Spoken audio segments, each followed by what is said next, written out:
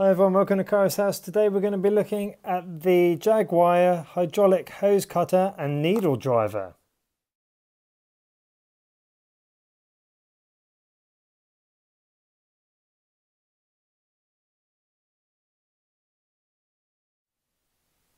Hi everyone, welcome back. The last tools I need to be able to do everything on my bike is these little beauties. I bought these from Amazon. The hose cutter was about £10 I think, and the needle driver about £15 or so. It's the only thing I've never done on my bike, and that is hydraulic brakes. So ordered these obviously from my build. If you're following my channel, I'll be doing my own brakes this time, or trying, and then taking it to the bike shop when I fail. So we have the Sport hydraulic brake line cutter and the needle driver 2.0. So first of all, we're going to look at the Sport hydraulic hose cutter. So we'll just open it up and have a little look. Okay, shake it out. Any instructions for me? Oh, there is. Fantastic. Oh, and there's a spare blade. Whoa, I like that. A spare super sharp blade, which I don't want to cut myself on. And some instructions. Wow. And you've got a step-by-step guide there. 1, place it in. 2, slide it up. 3, it's chopped. And how to change the blade as well, which is quite handy. And then how it all works. So let's have a look at the machine itself. Let's just get these out of the way. So this is the machine, Jagwire. There's not much to it actually. Oh, I see. So put the hose in there to the required length, push up on the bottom, and it slices it. It slices it off, just like that. That's pretty basic, isn't it? There's not much to that. It's got some Allen key or hex wrench fittings there if you need to change the blade.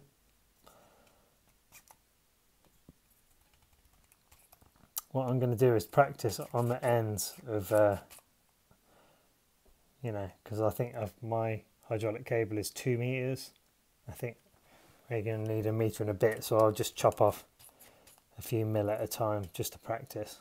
But that is a very basic and simple tool.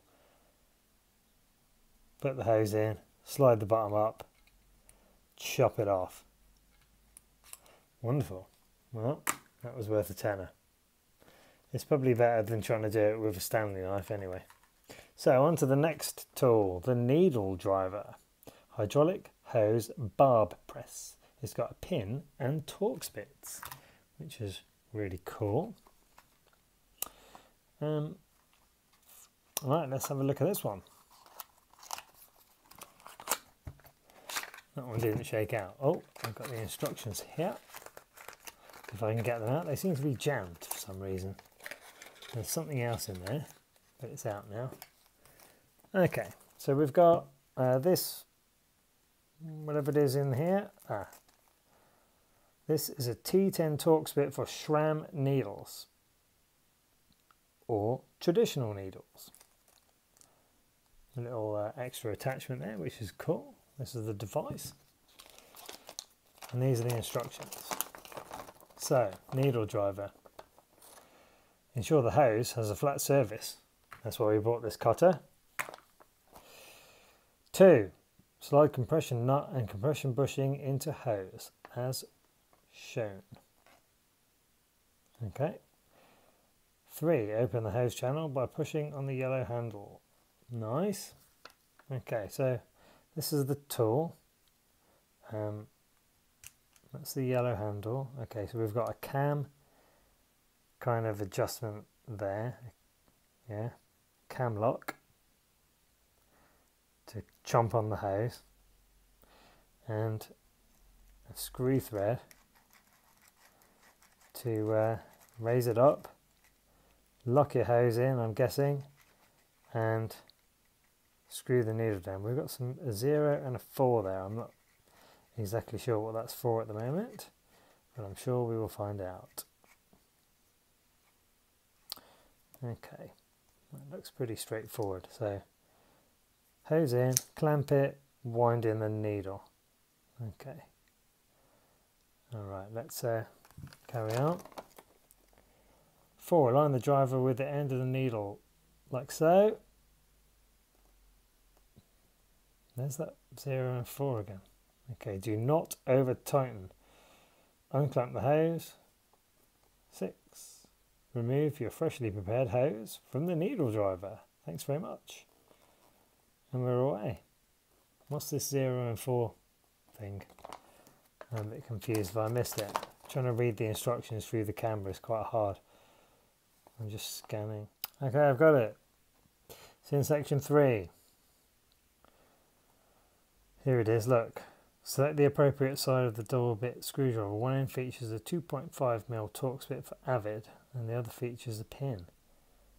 Oh, so the one that's in there is Avid. So let's wind this out. It does come out, it's magnetic. Not the easiest thing in the world to get out, but here it is. Okay, so this end is for normal,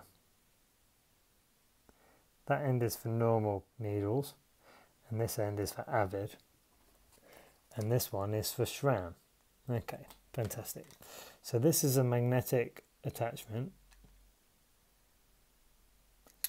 There we go. That ain't coming back out. Here it is. Look, for Shimano systems, use the guide on the edge of the needle driver to set a 4mm gap between the end of the hose and the bushing. Okay, I have got a Shimano system, so I should be using the 4mm gap. I'm assuming you set it up to 0, and then you put your hose in up to the 4mm line. Let's just say it's there for the sake of this video, and then crank it in. If anyone's ever used one of these before, please let me know. Those are the tools. I've always wanted to do my own hydraulic brakes, and it looks like now I'll have the chance to do it. So what we'll do, for some obscure reason, I'm going to weigh them, just so you know how much they weigh. The needle driver is the heaviest tool, and that's going to weigh in at 110 grams. And the hydraulic hose cutter is just plastic. It ain't going to be very heavy. That's going to weigh in at 40 grams. 40 grams for that tool, 110 for this one. Hydraulic hose cutter, needle driver. Those two beauties are going to help me a lot. So thanks for watching, thanks for subscribing.